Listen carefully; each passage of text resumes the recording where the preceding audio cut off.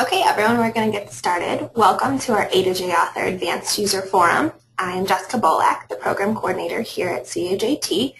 And today is just a quick reminder before we get started that I'm actually going to unmute everyone. So this is different than how we usually run these.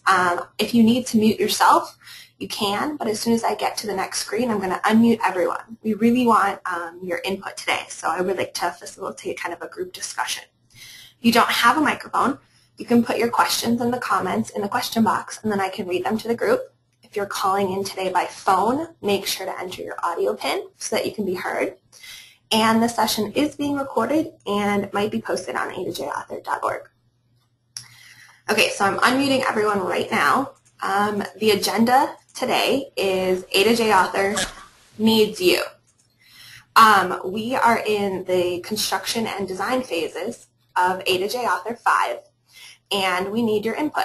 So things to think about: length of questions, how often you're using Learn Mores, how often pop-ups and hyperlinks are used, how you use video, audio, and graphics, any plans for foreign language A2Js, how you're using or how often you're using advanced conditions, repeat loops, and branching, thinking about our avatar, the road to the courthouse, and potentially different looks for different kinds of guided interviews. So the first thing on the agenda, a little bit about where we are with A2J Author 5. So we've been working on it for a couple of months now, and we're finally at the, really in the design decision phase. So a lot of what we're deciding is going to be affected by how you guys are using A2J Author. And a lot of the decisions we make about where to place things, especially in the mobile version, it matters. How you use it, how often you guys are using certain tools, that kind of thing. And on another note, we have another TIG for our Access to Justice Clinical Course Project, the A2J Clinic, which we launched this week. So that's good news for all of you in legal aid. You're about to have lots of law student resources for designing A2Js and actually doing the programming where you guys maybe don't have the time to do so. If you're interested, the A2J clinical course is faculty get $5,000 for designing the course kit. We're also providing $3,000 for technical support, and we have a November 15th deadline. So if you are have any connections within the legal aid, within the law school area, please reach out to them and let them know. And just a reminder, because you guys all are unmuted, if you're typing, please mute yourself. Thanks.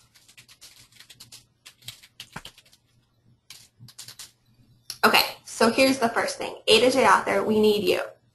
What is the average length of questions that you guys are looking at? Do you have short questions, or are you finding yourselves with longer questions? So I'm going to open it up. Anyone want to start the discussion? What are your average length of questions in your guided interviews?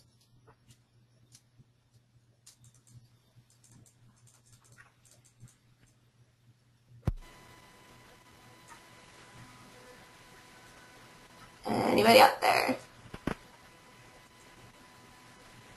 Ooh, I guess some people are still muted, so I'm unmuting everyone. Sorry about that. All right, everybody should be muted or unmuted. If you're doing something else, please mute yourself. Okay, so what are the average length of questions that we're looking at?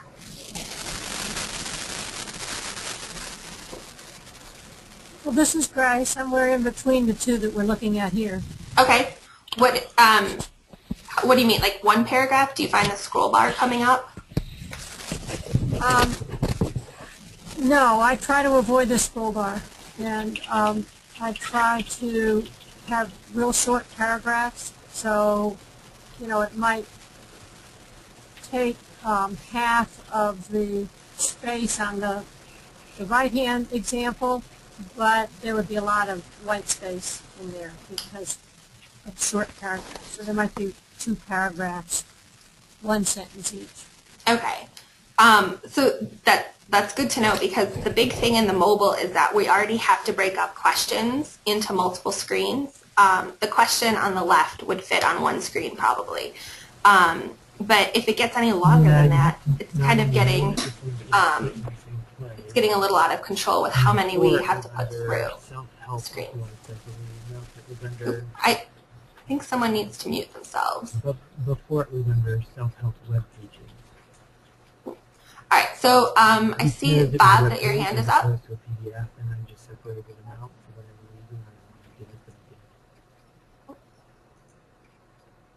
Okay, anyone else on the question length?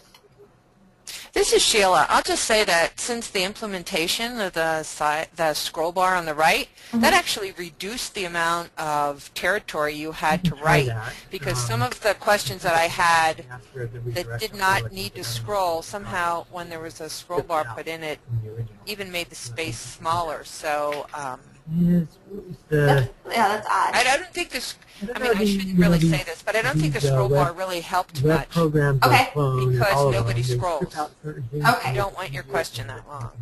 Sheila, hang on one second. I'm going to mute everyone else so that we're getting the interference out of the way. So just 1 second. We'll unmute you. Okay, sorry. Go ahead. So it changed the way it actually made it more difficult, or? Yeah, I don't think, I mean, no offense, but no, I don't think it ahead. really helped matters, because nobody scrolls. So if your question was that long, it was, and what it also made difficult, because if it wasn't just text, if it was choices, and somebody saw 3 choices, when actually if you scrolled there were 5 choices, it really interfered with actually getting accurate answers. So, okay. Anyway. Thank you. That's good to know. We're just like trying to figure out what is out there, and so things that we see, we made changes in the past. That definitely helps to know for the future iterations what it's going to look like. Okay, so I have a couple questions because of the feedback. I am going to keep everyone muted, and then please do raise your hand instead of the open mic.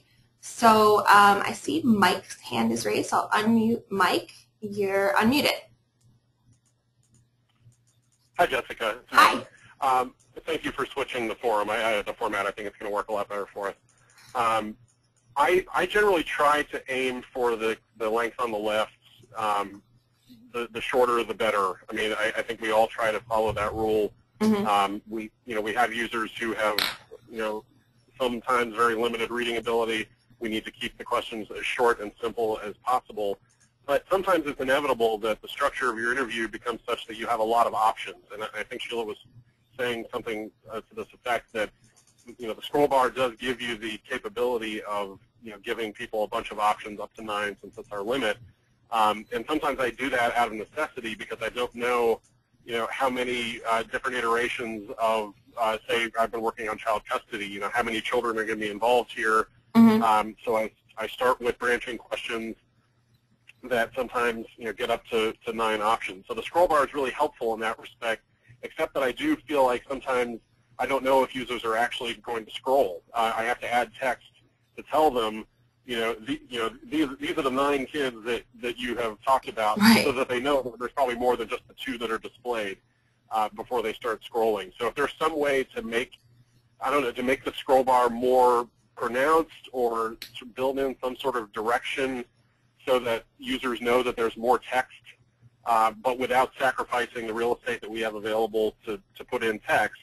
It's a real difficult balancing act, I know, but I kind of share that view that it's so subtle that we may have a lot of instances where people just get to the end of that text and think they're done. Right. And like I said, I really try to avoid such a long amount of text, but sometimes with multiple options, it's necessary to have that, and you have to somehow make sure that people know that there's more than just the options that are displayed. Right, and so in the mobile version, what we're thinking of is kind of a swipe. So John Mayer's been, he talked about it in past conferences, and he's been kind of showing us a little bit here on the A2J team. And there wouldn't be a scroll bar, obviously, in the mobile version, because the scroll, it just gets a little out of control. It's more, for longer questions, it's easier to do swipe across. It's more of a natural motion in mobile, at least. So that might help they can't escape having to read the whole thing because they have to keep swiping to get to either the yes, no, or the continue, or the options, or whatever. So that might kind of diffuse that a little bit, but it's something to think about for the non-mobile version as well. Right. We always try and suggest shorter questions. I mean, that's kind of the point of A2J, is to eliminate a lot of the heavy text, and take it short bursts at a time. So it's good to know. I don't know how this would go over, but I mean, what would people think about limiting the amount of text we can put in one of these boxes? So we avoid that problem. To lock it down, like we put a character limit on it? Yeah, I don't know if that would go over very well, but it's just a thought. That's interesting. Yeah, we'll throw it out there to the group. So what do you guys think about locking down the character count? So I'm going to mute you, Mike, and if you'd like to be unmuted, please raise your hand. Let's see. Okay. Claudia, I'm unmuting you right now. Claudia, you there?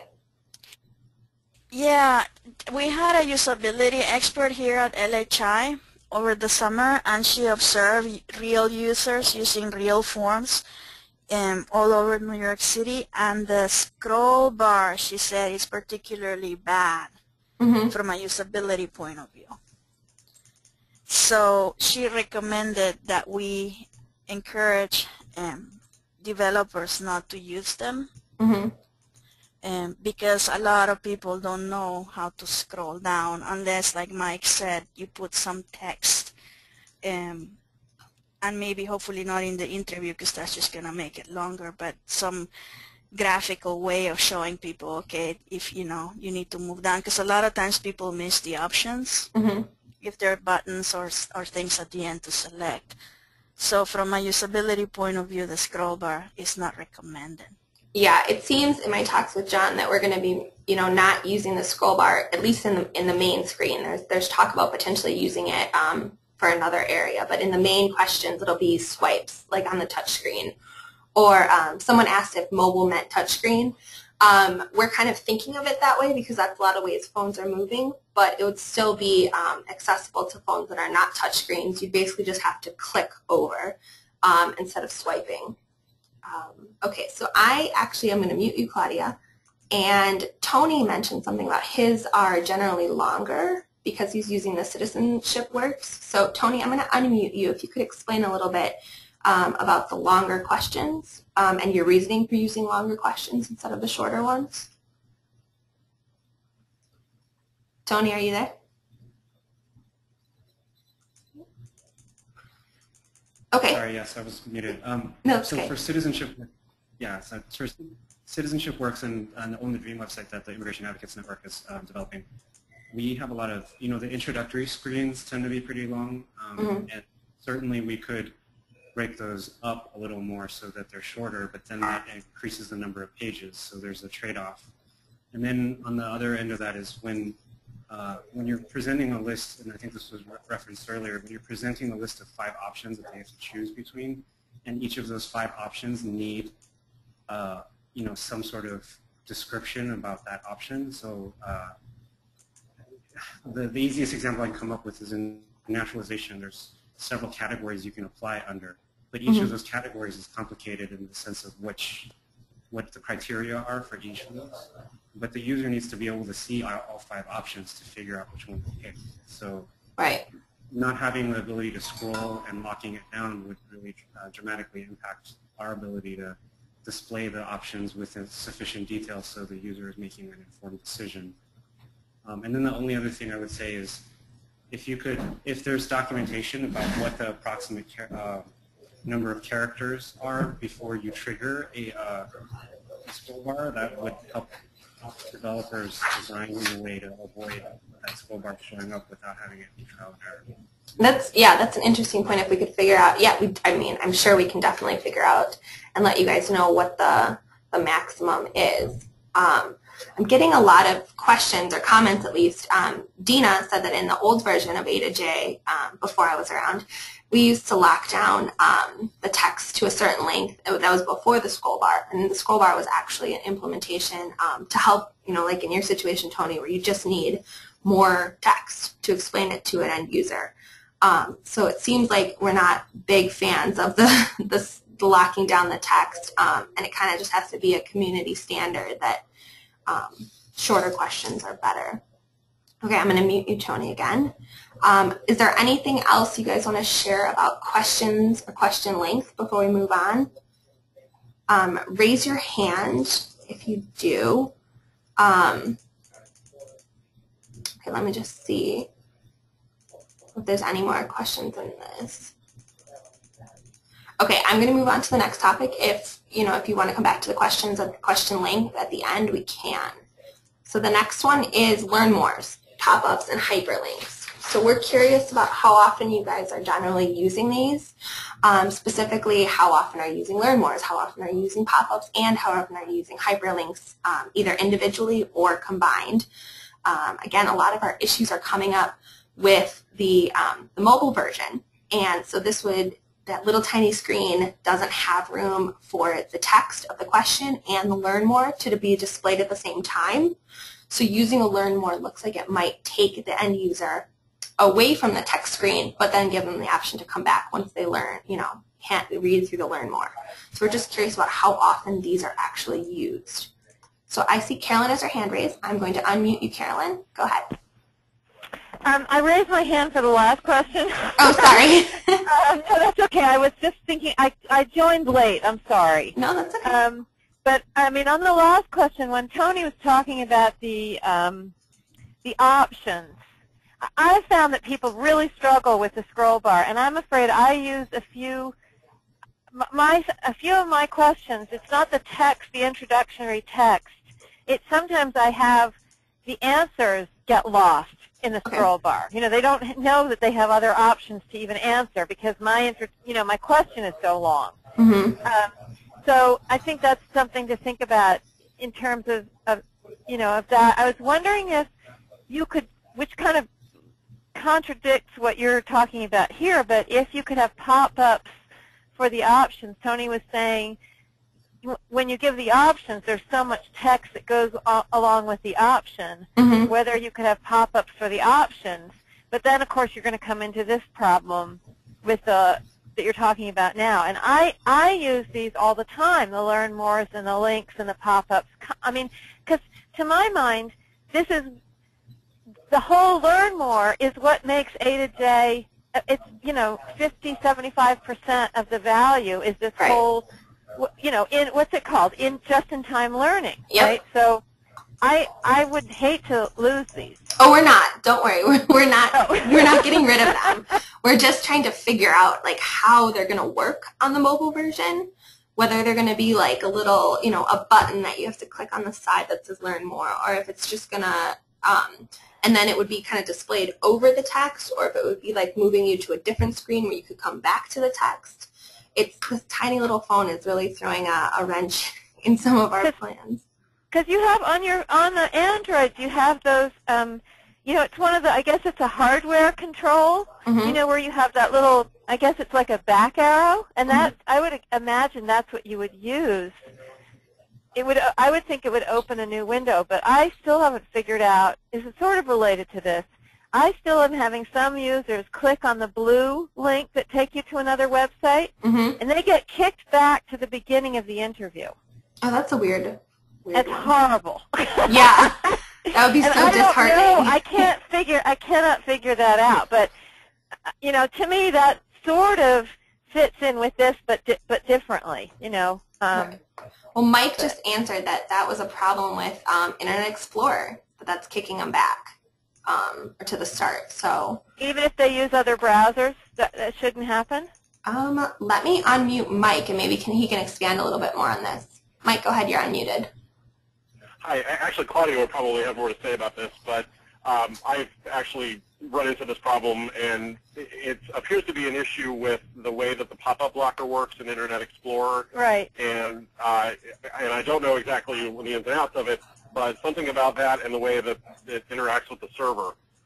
That's why I think Claudia would probably be in a better position to answer this question. But yeah, it doesn't happen if you're using other browsers. So the only option to avoid that altogether would be to tell someone you can't use IE, which I think we all know is a really bad idea. So yeah, I think ultimately we need to have this problem solved. because I've run into that a lot, and I actually went back and converted all of my external links to text. And it's awful, it's clunky, but it's the only way, because otherwise users are going to run into that exact problem where they get kicked out. So you're not sending people to websites. Yeah, so you're not sending people to websites at all. Well, I'm giving them links, and I'm just counting on them to copy and paste, which I know is probably not happening. So they can't, but they can't click from within the interview to a website. Correct. Oh, right, gotcha. I see. Yeah, it's a terrible solution, but to my mind, it's the only way to keep the links in there without adding a whole bunch of text at the beginning that will probably get lost in the shuffle anyway. So, yeah, it's worse to get them sent back to the beginning of the interview. Exactly, it's horrible. To me, it's a catastrophe if that happens. Yeah. Right. Yeah, Okay. that's for sure. So maybe at least in the mobile version, it might be easier, because in your, at least on my Android, I can have multiple windows open, kind of running in the background. It has to we would just have to make it open in a new window as opposed to opening kind of in the same window. So yeah. The trick there will be, the trick there is going to be getting people to go back to the interview. Right. Hoping that they're savvy enough with their phones that they'll know that they can multitask. Yeah. Mm-hmm. Yeah, this phone is really bringing up a lot of not just the way we think about A2Js, but also like how people are using them, the level of sophistication, and hopefully as more people have touch screens and that kind of stuff, it gets a little bit easier. Just to throw my 2 cents in on that, my preference would be to do what a lot of apps are doing, and that's to have the web page open within the app. Mm-hmm. Well, so you're not taking away from the app, and you have a direct path back to where you were. Okay. Well, so ours is not going to be like an app that you would download, from the iPhone store or the Android market. It's going to be just a mobile version of the website. So it does. Oh, okay. Yeah, it's not going to be, you won't have an A2J icon right now sitting on your home screen on your phone, but it will just be, like as if you were viewing any other website through mobile. Do mobile phones use IE? Sorry, what was that? No, I think unless you're running Windows Phone, and I don't even know what version of the browser they use on Windows Phone, but as far as Android and iPhone go, no, they don't use IE. So at least you've got that problem solved for mobile phones. You wouldn't get sent back to the beginning. That's like a bonus. That's like the one thing that's easier in mobile. That's good. Okay, so I'm seeing that I'm going to mute you guys again. Just let me know if you need anything. I am seeing a lot of people saying that they're using pop-ups. Super common to use them, or learn mores are more common than pop-ups, that kind of thing. Okay, I'm going to unmute you, Jeff. Go ahead. Yeah, my question is, Claudia, when you did user testing, did users actually use the learn mores or the pop-ups? Because my limited experience of testing is that everybody's in a hurry and almost no one clicks on them. All right, Claudia, I'm going to unmute you to answer that question. So did Yang Ting find that people are using learn mores? Claudia? It depends on the site because they're different. Can you hear me? Yeah, go ahead. Hello? Yeah, LHI is being used in a lot of different scenarios. So it depends on the site whether there is in-person assistance or not. I know that people use them a lot when they are just working unassisted, like in a self-help center that doesn't have staff or enough staff to help people out. So they are very helpful. And people are actually clicking on them? Yeah, people use them. Right now we don't have a way to go and keep track. The A2J Author in Flash right now to us is like a black box, so we cannot really do an accounting of how many. But people do use them when they're on their own. Now, if they're in a self-help center where they have a law student or some support, and they already kind of have gotten, let's say they have learned about the substantive issue, and they know what separate property is, and they don't need to look at a definition for that. Depending on how literate they are, they may not need to use it. On the hyperlink issue, that is of serious concern. It's an issue that has been raised. It's in our list of tickets to fix, and the issue is exactly like Mike said, it's an Internet Explorer issue as it overlaps with the hot dog server software. So we have it on the queue to look at if there's, because it's not something we can fix. We may be able to do a workaround, but it's not in our power because it's IE and it's hot dog server software, which we don't write. So on that, we're looking at various options, including hopefully doing a release of the next version of hot dogs, which may fix this issue, or we have a workaround that we are going to consider testing, etc., to see if we could release it.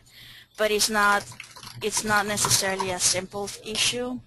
But people do use the hyperlinks a lot, you know, like it's here with the postal office, and sometimes to connect to a website. It could be a court website, it could be a housing rights website, or a shelter or something like that. So the hyperlinks are used a lot too.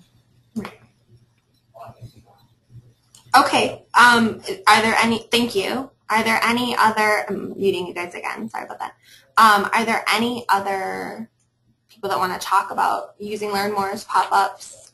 Some suggestions that we've gotten is that to kind of make sure people are maybe seeing the information instead of putting it in the Learn More, Mike says that he uses the in-text pop-ups so that the user doesn't miss them off to the side of the screen.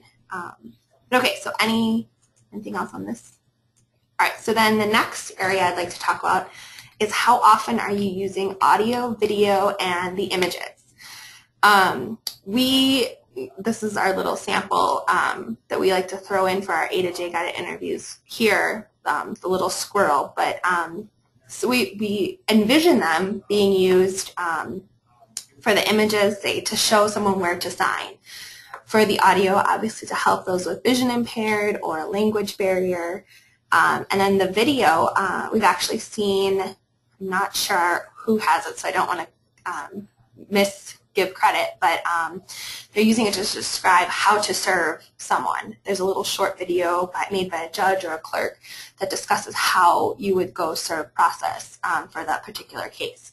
So I'll open up the floor for video, images, audio, issues you're having with them, or how often you're using them, that kind of thing.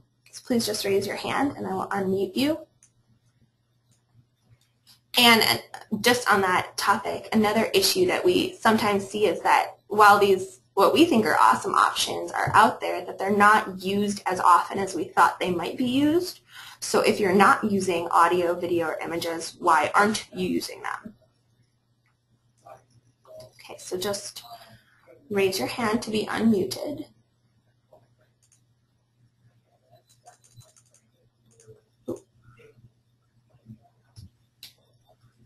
Okay, so Mike, I'm gonna, oh, Sheila, go ahead. You're unmuted.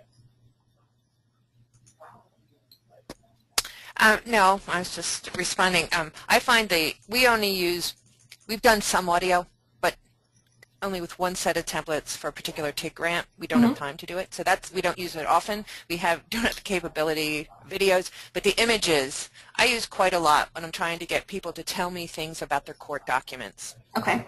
I use graphics as much as possible, so I'm just going to say that's when we would use the graphics a lot, and it seems to help. Okay. I'm seeing that, yeah, a lot of people, it's just too much time. There's not the proper equipment. So if you guys have anything to add for that one, I'm going to unmute you, or I'm going to mute you again, Sheila. And Dina, if you're there, you mentioned that Illinois doesn't use audio. Why? Or audio or video? Dina, are you there? Yeah, sorry, I had myself muted. I mean, primarily it was an organization decision that doing audio, it takes a lot of time and effort to create audio for every single piece of text in some of our interviews, and it's a maintenance issue. I mean, as soon as you change one word in a sentence, you have to re-record that, and we all do updates all the time. So it's just kind of something that for the cost and time investment, we don't think we would get enough benefit out of it. Okay. Yeah, I mean, that makes sense. And we actually were just looking for A2Js with audio and video to use for a demo, and we found that it was surprisingly hard to find some of especially the ones with video. So we kind of were interested about why, and it makes sense that it's too much effort to keep it up afterwards. Okay, I'm going to mute you again. Let's see. Bob, you're unmuted. Hi, this is Bob. The problem with video is that the files can get very big very fast, even for a short video, and you can quickly exceed the limitation for LHI. I did an interview with a short video, and the video was 15 meg. Oh, wow. Yeah, you can get kicked out then. Yeah. Okay. So that's the problem. Hey, no, I don't think video is going to take off for that reason. Okay. That's interesting. Okay. It's a little hard to see these questions, so if you guys just want to just raise your hand, we can kind of get a group discussion going. So Claudia, you're unmuted.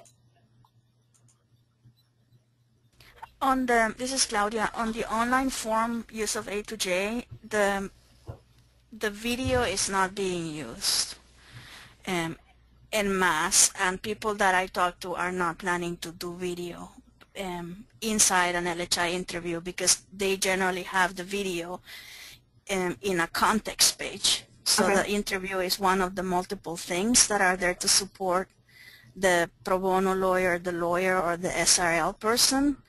So the video is watched before they come into the interview, or from the printed instructions, they can get instructions to go watch the video and what to do next. So the video, and it's expensive and all that. The audio is annoying to the frequent flyers. So for people who are in like a place where there's like a big group processing going on, etc., and the audio clicks in, it gets really annoying turning it off and stuff like that. And then there's the expenses that Dina talked about. You know, if you change the interview, do you have to change the narration? There's no resources to record, or very little how to record, setting up a sound recording studio and all of that. So for people, the audio has sustainability issues, and then depending on the location, it's difficult to be turning it off and on, or causing annoyance if it's a bank of computers. Right. That makes sense without people having headphones. You know, even just thinking about our Self Web Center, Help Web Center, we have 3 computers there, and it's already on the floor with the clerk's office. It would be out of control if we didn't have headphones, if we used audio without headphones. So, yeah, that makes sense. Okay, Carolyn, you're unmuted. Go ahead. Carolyn? Oh, okay. Okay, sorry, I did the same thing. I had myself muted. Okay. I just locked my husband out of the house, so I had to go rescue him. I think with the audio, my problem with the audio, I think audio is really, really important from an accessibility point of view, but at the same time, I'm concerned because you can't do audio with the variables, where your audio can't mimic your text because of the macros, right? So if you're being really friendly, you can't say, oh, Caroline, oh, Jessica, Claudia, I know this is difficult for you to tell me about, bloody blah. So there's a drawback there. And then with the videos, I think as long as you're not having this problem with Internet Explorer, it's probably better to link to a website where you can see the videos. Right. And then the final thing, what I just typed it in here. Let's see what I said. Oh, yeah. And the other thing is, I think the way technology is going, it probably won't be too long before people are going to have, people who really need audio have screen readers. Right. If you're doing this in HTML5 now, I would think that a screen reader obviously can't do it in Flash, but we're evolving, right? So if you really need a screen reader and you're using the internet or your mobile phones and stuff, I would assume that people would have screen readers that would do this for them, and that would solve that problem. And we do use images more and more. I'm using images to show people. I think those are really helpful. Yeah. But the video and the audio, I would, third that those aren't as useful with embedded in the interview.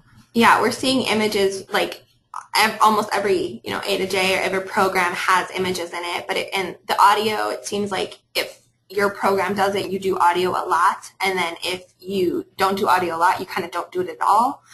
And the same with video. So images is kind of across the board, but those two, the audio and video, are kind of outliers. So Jeff talked about potentially embedding a YouTube video in it. So Jeff, I'll unmute you if you want to expand a little bit on that. It's kind of an interesting idea. I'm just saying if it was something that had to go by the wayside for lack of use, I'd still like the ability to maybe embed a YouTube video or have a YouTube video on the mobile experience. Be cool if it could sort of layer over, play, and then slide away. So like on an extended learn more, like what is a foreclosure? I could imagine doing like a 3-minute or 2-minute piece of video, and that would you'd get rid of all of your size issues, right? It's hosted somewhere else. Yeah, and it also gets rid of that because in mobile, most people have those little iPod earbuds, some kind of thing, with them. It's personalized. You're not invading kind of everyone's space if you're watching a video. So that kind of does mobile actually as a help there too as well for audio or video. So I like that idea. Okay, so I'm actually going to move on because we're running a little long here on time because of awesome comments. So if you want to bring it up at the end about audio, video, let me know. The next one, foreign languages. So I actually have a screenshot of a Chinese A2J and also one that allows you to do English, and then in the Learn More or in the pop-up they have Spanish and French options as well. So what do you think about the foreign languages? Are you all planning more foreign language A2Js? And if you are you actually creating them in the foreign language, or are you running them more side by side with the English one? So Tony, go ahead, you're unmuted. And this is actually Tony's A2J on the left here. Yeah, so for our purposes, we're definitely going to continue to maintain foreign language interviews, and we would like to expand. And I think it's really important to make sure that that there's support for that moving forward. Particularly, making sure that the non-Roman character language implementation is pretty robust, because we, and I'm sure the Cali team is well aware yes. of the challenges we've had with trying to implement Chinese and Vietnamese in particular. Although I guess in the new version, if it's HTML5, all of that may be resolved, but definitely multilingual interviews are going to be a critical part of our use of A2J, and we develop them side by side with an English version. So we always start with an English version and then get that translated. So you just kind of basically overlay the foreign language onto an A2J that you already have, or that you said you start with the English first. Yeah, and then okay. And then we basically create new versions with the other language, but with all of the same logic. That's interesting. Yeah, I think these are amazing, especially the Chinese one. When I saw it, I was like, that is the coolest thing I've seen lately. We have actually some interest from around the world on using A2Js, and we're working to expand our foreign language capabilities. It's actually one of our projects for A2J5 is to really make sure that it's easier to make foreign language and use non-Arabic characters like Chinese characters, that kind of thing. Mike, go ahead. You're unmuted. Yeah, I just wanted to say we're just getting started with foreign language interviews, but I mean our plan is to, we already have English versions of the interviews, and I think our approach is going to be to give people the option at the outset, for which language they want to use. Much like if you call a helpline and they ask you press one. Yeah. Yeah, exactly. It'll be the same sort of approach rather than having the English on one side and the Spanish on the other. And I think it'll probably look better and feel a little bit more familiar to foreign language speakers if we do it that way. So do you guys have help desks that these run at, or you're mostly just run from your legal aid website? You mean our interviews? Yes. They're primarily being run from Law Help. I mean, we have a landlord-tenant resource center where they've been using our housing forms, and we're actually starting with an Informa Papeles application of our first Spanish interview, which is actually applicable in housing as well as family and civil and small claims. So it'll be broadly available to a lot of different users. Okay, because you mentioned just doing it in all in one language. So we have our help desk here at the Daily Center that uses a lot of the ELEO forms, Illinois Legal Aid Online. So we have a student that's sitting there, a law student sitting there next to the end user, and at least I've heard that it's easier if we have the Spanish on one side or whatever the foreign language is and the English on the other, so that the help at the help desk can actually work, one-to-one, and they can both kind of see what's going on. But I definitely see how you. Okay. Yeah, thank you for sharing that, because I hadn't considered that as an issue. Yeah, it's primarily because I'm in the law help mindset rather than the help desk mindset. Yeah, it's interesting because some of our volunteers, they see the same kind of issues over and over. They've been there for 2 years. They could go through any form, whatever the language is, and they'd kind of know what it says, but where to click, that kind of thing. But it helps kind of explain maybe someone who knows a little bit of English and one of our volunteers knows a little bit of Spanish. If they have them side by side, they can kind of work their way through it. Okay, interesting. Thank you for sharing that. I appreciate it. No problem. So, okay, Claudia, I'm going to unmute you now, and I'm also unmuting Dina, so you both are up. Make sure to unmute yourselves. Okay, Dina, do you want to go? So, on the side-by-side, I really think that that's a best practice. The thing here is that the side-by-side is being used by using the pop-up button. So it takes away the ability to attach other things. But, that is a very effective way to work in a multilingual environment with always having a target language and then the main language, which would always be English. There are some populations that have bridge languages, so the bridge language could be like Vietnam, Mandarin could be a bridge language because there's a lot of other communities that speak Mandarin as an intermediate to English. Spanish is a bridge language for some of the Mixteco and some of the Mayan languages coming from Mexico. So sometimes the anchor language is not always going to be English. It could be French, like in this case for this New York interview. But I think the side-by-side is really helpful. We are doing in Hot Docs some programs where the question is presented in both languages. Okay, and the answer just pops up populate in English. Yeah, but the question itself, is in English and then plain language, target language. With the idea is that a lot of people that speak a second language are super confident, overconfident at times, and because we're in a very specific legal domain, if you can suggest the correct terminology, it's less likely that the question will be misinterpreted. So the idea of having the two languages together is to help the staff person that may not be fully bilingual or may not understand the target language legal domain intricacies. You can build that in through the interview.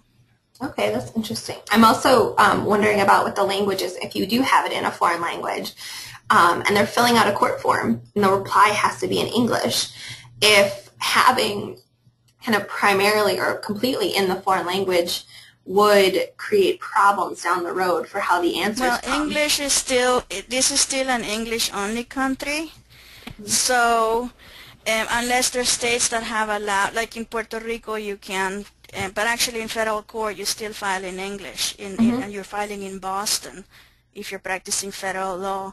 So the form always prints in English. The nice thing is that you can make any instructions or anything that is not required but just helpful, or instructions, process charts, things like that, you can print that in the target language. And then in New York, actually, they do print a translation of the order in Spanish, but it's marked not for official use.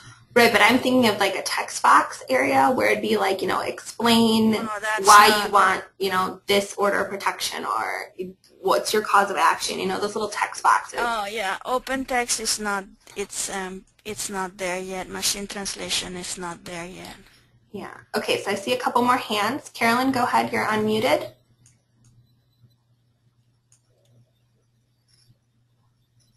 I'm also unmuting Tony, so both of you are open now. Tony and Carolyn. Wasn't Dana going to say something after Claudia, or did she talk and I wasn't paying attention? No, she's open, but I don't know. Sorry. I was just waiting for, can you guys hear me? Yeah, go ahead, Dina. Yeah. Okay, so a couple things that with this, for what we're doing with development for the next 2 to 3 years, we'll be doing everything in at least English and Spanish, probably as well as in Polish. I think usability-wise, I agree with Claudia that the side-by-side, especially for self-help center, which we have lots of in Illinois, to have assisted help at these help centers is very user-friendly and beneficial, and also for maintenance. So if you have a lot of interviews with the programs that you work with, and if you do one update in the English version, then you have to remember to do the exact same update in the Spanish version or the French or the Polish or whatever. So for me, maintenance-wise, I think having all the languages in one interview is beneficial. I can make the exact same changes within the same screen. But my question to you, Jessica, is you just were mentioning with mobile that pop-ups and learn mores are going to become a problem. Yes. Not a problem, but something that you're working through. Yes. So now we have an entire Spanish site, and we like to promote the Spanish interviews that we do have. So if we have the mobile issue, and I'm putting all of my Spanish in a pop-up, how is a Spanish user going to easily get through that interview on a mobile device? Well, that's kind of where we wanted to talk to you guys today. Nothing is nailed down, nothing is, 100%, and that's one of the issues, that just looking at the screen here, you can have side by side, it's super easy to see both. It is on that mobile that it has to kind of take over the screen, so it wouldn't be able to do a side by side, and maybe that's where primarily all-in-one language interviews would be better. Or you could have it, for example, this Spanish and French one in front of us, you'd have it at the top if you want to see it in Espanol. Click here, and it would pop up in Spanish, that screen. Right, but then the user has to pop that up every time and then also figure out how to navigate back. So maybe it's something, maybe it's something that we, instead of from the outset, maybe they can decide what language it is. I think that would be super beneficial. If there was a way, like the way that we put the text into A2J Author in the Learn More area, if we could just put the alternative foreign language, and then at the beginning the user can say that they only want to see it in Spanish, and then it would only show the entire program in Spanish. So when we're creating the A2Js, we just have another box, foreign language, and we can select whatever that foreign language is and input it there, and then have the English in there. I could put Spanish and Polish and English all into one, and at the beginning the user could just check which language they would like, and then the whole interview would proceed in that language. It would just branch. Fantastic. Yeah, that's interesting. I'll bring that up to John to see about a potential branching in the beginning or an advanced. Well, not necessarily branching, because branching would mean that I would have to build a question in each language. I want to have one question where all 3 languages live, and when the user selects one language, they just proceed through the interview only in that language. Okay. Does that make sense? Yeah, it makes sense. So that instead of each question picking whether you want English, Spanish, or French, it's from the beginning. And this is, again, it's for maintenance. So just because we have so many interviews in Illinois, and like everyone else, I'm sure here, we all work on very small budgets. So maintenance-wise, having all of the languages for me in one question when I do maintenance or changes is really beneficial. Yeah, I'll pop that out to John, see what he says, see what the options are. No problem. Okay, so I am going to move on here because I have a couple more screens. I'm muting you all again, so just be sure to raise your hand. And I'm going to skip the next one actually and go on to what I think might be a little controversial, or what we could talk about a lot for our last couple minutes here, is our A2J avatar.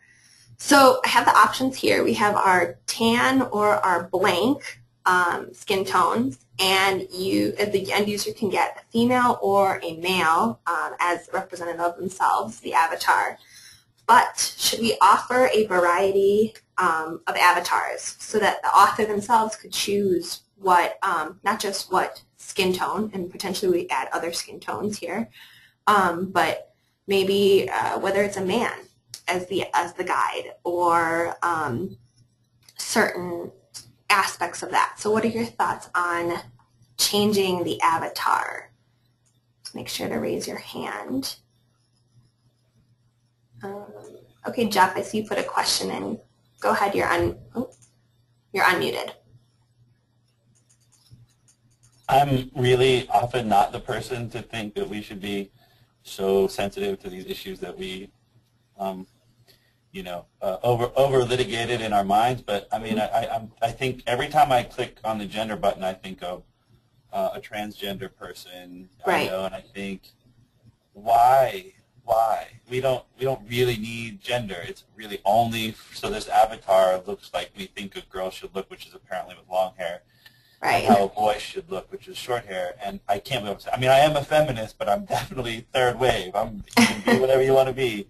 But this, I really would, I know people are kind of joking about it, but I really would like at least someone to think about whether you can have a non-gendered avatar. Mm-hmm.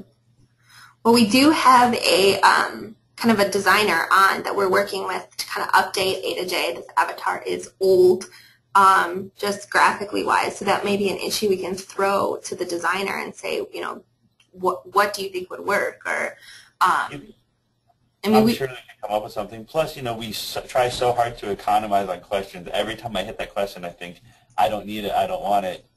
I'd prefer that it wasn't there. Yeah. I'm seeing that Mike mentioned that they decided a long time ago not to even use the avatar, and so that they don't even ask the gender question. So the end user for their interviews doesn't even get the option, basically, to have a avatar for themselves. So that's an interesting one. If you're finding maybe your community reacting poorly to having to choose whether it's male or female. Oh my gosh, I'm an idiot. I've never thought of that. Like, I'm going to go back to bed.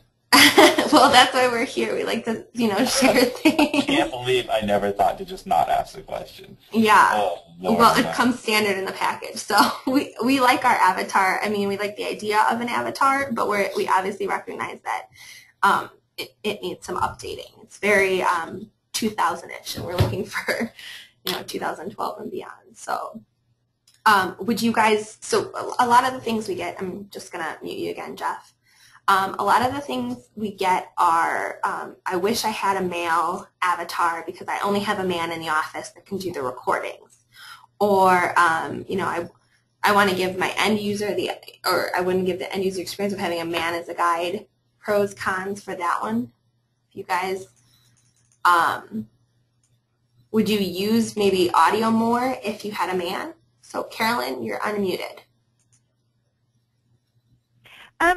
We talked about this at a TIG conference a couple of years ago, and Claudia cited some information saying that people tend to trust a woman. Right. And, I mean, Jeff, you're talking about overthinking and over-litigating and stuff. I mean, do we know how people feel about whether they're represented by a male or a female avatar, or a male or, or whether our little hostess avatar is male or female? Because I really think this is something that could be tested and should be tested, rather than we developers, unless we see problems or people hesitating or uncomfortable with it. I think we ought to test this and find out about it, rather than trying to accommodate something that may not be a problem.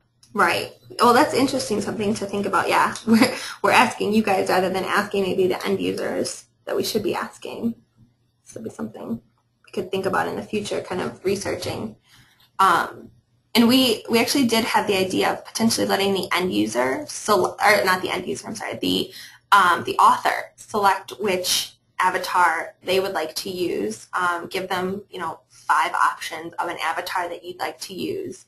Just like we allow you to select blank or tan skin color, that might be an option for the future. So we're going to throw this out to our designer and see what he can come up with. But if you guys have ideas for potentially how we could do a gender neutral, we're trying to avoid like the paperclip guy or a teddy bear. That kind of thing has been suggested in the past. But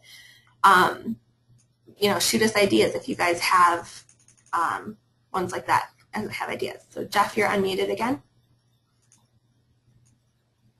I just want to say that I think finding out what end users think is good, but this is one of those where it's not a majority rules. If you have 93% say they don't care and 7% find it really offensive, I think it's worth considering an option. That's all.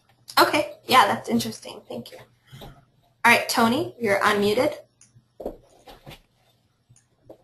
Hi, so this is Tony. I just wanted to say 2 things. One is that when we were showing citizenship works to a group of local funders in New York, we had a transgender program officer from the foundation express his concern that we were using software that used gender normative imagery and didn't allow for users to pick their own avatar. So that kind of leads into my second point, which is, was there any consideration of creating maybe like a set of maybe six to eight, standard avatars that people could pick whichever one they wanted to represent them through the course of the interview? Yeah, we actually are talking about giving the end user more options too. So we're just trying to maybe conceptualize the idea of what the avatar would even look like. So we'd like to stick to humans, not other like paper clips or teddy bears or stick figures, that kind of stuff. So yeah, that's one of the issues we posed to our designer about give us some options that we could give our end users and our authors for both the guide and the end user avatar. So it's something out there, we're thinking about it. So Mike, go ahead, you're unmuted.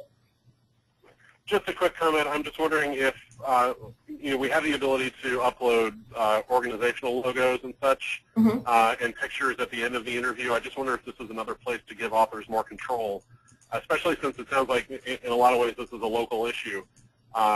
We want to serve our populations in our locales as best we can, and if authors in particular locales have different preferences based on their user population, maybe we can create a situation where we can all upload our own graphics, and obviously you still have a set to offer us that's built into the system, but also give us the option to choose something else. That's interesting. We've talked about that a little bit in our A2J meetings, and our concern is always that obviously we don't think you guys here are going to upload anything inappropriate, but we'd hate our guide avatar to be wearing a super short skirt or to be used inappropriately, or those are our only concerns with kind of the uploading the own image end. So we're talking about it though, so it's out there, we're thinking about it, and we just wanted to let you guys know that we have heard you, and we understand that there are sensitive issues that we need to think about. So and I think if anyone did anything like that, they wouldn't be developing A2J interviews for very long. Right. Well, hopefully, yeah. Yeah, we don't want our A2J avatar to be inappropriate for the situation. So yeah, we're not fearing that you guys are doing it, but we have this tool out there. So we want to protect the integrity of our system. So I know that we're at the hour. So if anyone wants to stick around, I'm going to run for maybe 5 more minutes, 10 more minutes. We'll get some more talking about this. We have some good conversation. But if you have to leave, we understand. The next issue is the courthouse. So this is a contentious issue. Not obviously the road to the courthouse. You can change whether it's a courthouse or a sign, that kind of thing. The end graphic is changeable. But what if it looked different? Does it have to be a road? Could it branch out and the end user would walk up and there would be a fork in the road and they could go one way or they could go the other way? Particularly thinking about maybe triage. So not all clients who come to the A2Js and who do triage through online intake not all of them are going to end up in the same place. Either they're going to go, get kicked out and suggest go to a lawyer. They're going to be sent to the public defenders. They're going to be sent to the legal aid society. So what if it looked different? What if it was more of like a loading and it told you what percentage of the interview you were done with? That kind of thing. So Claudia, you're unmuted. Yeah, I was just gonna say on phone technology, all of the big corporate phone systems use female voices because they have been found to be more comforting, etc. Now, mind you that the IVR technology was developed, like commercialized in the 70s, so there could be gender implicit bias assumptions about that. And I don't know if 2010 a gender voice would be more comforting than a female voice. And so just commenting on that, what Carolyn said, we had talked about EJC.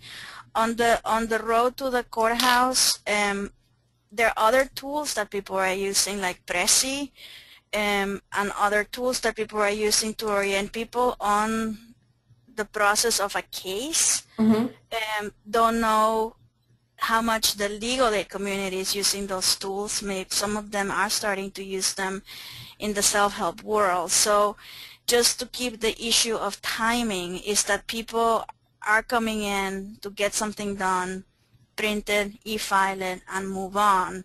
So if there's a lot of roads on different roads that they can go and explore, that's all gonna get to the usability of the whole thing, and then the length of the interview piece, which is always of concern because LHI does impose a 2-hour limit of inactivity on any session.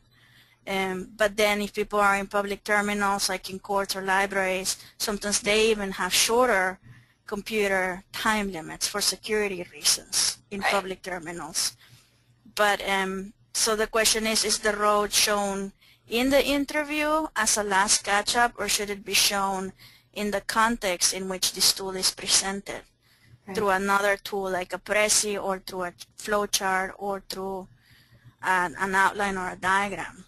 Yeah, and this is another issue that arose with mobile. When we first started A2J, we had studies, and we wanted a lot of white space, and we wanted to make it easy for the end user to see where they're going. But on mobile, this takes up real estate. So there's been discussion about maybe kind of like a subway map at the top to show what progress they are, how far into it. We're talking about different options for progress bars, but the progress bar is an issue because not every interview runs the same way. If you have 7 children, it obviously takes you longer to get through a repeat loop. And maybe an answer to one question determines how long later on it'll take you. So we are thinking also about the progress bar and that issue. So Mike, you're unmuted. I was really just going to reiterate that point about the difference in interview paths, because I have had several people ask, why can't we tell users how far along they are and how much time they have left? But it might just be impracticable because of all the differences that people are going to run into. I generally like this design. Not everybody ends up at the courthouse, of course, but I think it at least gives you a simple visual depiction of how many steps you have to go. So, I don't know if I'm just being conservative, but I kind of like the way it's currently set up. Right. Well, we're talking about it. Again, no plans to change anything. We just want input. So we like to hear that people like it as it is. So that's good. Okay. I'm going to check for hands real quick. And then one more issue, whether or not different interviews should look different based on what type of interview it is, basically. So should triage interviews look different than your basic doc assembly or informational A2J? Should e-filing look different? Just options that we're thinking of. For those of you maybe that use online intake, triage, and also maybe have doc assembly or e-filing, any thoughts on that? Now we're kind of taking a lot of your time today, so understand. Okay, Dino's asking, what does it mean to look different? So Ron actually brought it up in the last couple of days of what if, when you do an online intake, it has one way of structuring the A2J, the graphical interface. So maybe it doesn't, you don't have the path to the courthouse, you have a progress bar, and maybe informational or document assembly A2Js look the way they look now. Maybe e-filing looks different. So the interviews themselves would graphically be different or organizationally be different. Does that make sense? Okay, so we are having some thoughts that it should be pretty much the same so that they're constantly recognizable. Yes, that makes sense. Okay, any thoughts on this one? Just raise your hand. If not, just let you know we're thinking about it. Again, Mike said consistency is good. Okay, so that's good feedback from you guys. We really appreciate you all showing up today and contributing. It really helps us on the A2J side kind of figure out where we are in the community and what you guys are thinking about. And we love hearing from you guys. So thank you very much. If you have any other questions, last minute comments that you want to do, throw your hand up. Go ahead, Mike. This is something I've wanted for a long time, and I constantly shoot myself in the foot because I don't have an undo capability. I delete text when I didn't mean to. Okay. I delete a question when I didn't mean to, and I'm kind of screwed because I can't go back. Yes, I know. I'm there with you. Okay, yeah, that's something we can definitely think about. I can see the help with it. I'm constantly using that button on Word, so I'm right there with you. Okay, thank you. No problem, thanks. Okay, so any other questions? Just throw your hand up. All right, last call. All right, I'm not seeing any, so if you do have any other suggestions, always feel free to throw them my way. We're constantly thinking of ways to update A2J, so we'd love to hear from you. If you hit on anything, let me know. Just our new user training is November 1st and December 6th for the rest of this year, and our next advanced user training is December 20th.